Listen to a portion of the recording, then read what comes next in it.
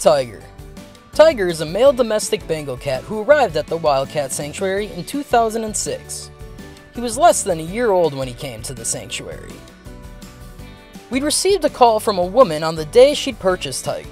She said the cat was trying to attack her, and she couldn't keep him. She threatened to have Tiger euthanized.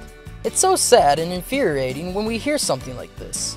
So many pay a lot of money to have a look of the wild, but refuse to accommodate these cats' wild behaviors. Tiger lives in the Hybrid Haven section of the sanctuary.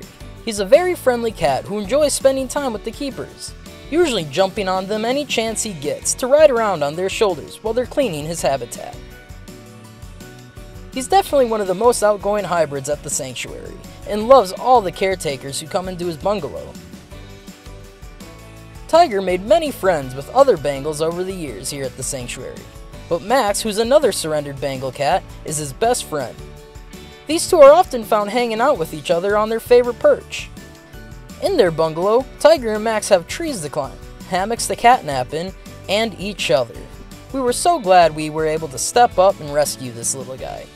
Tiger lives the life he deserves, being wild at heart.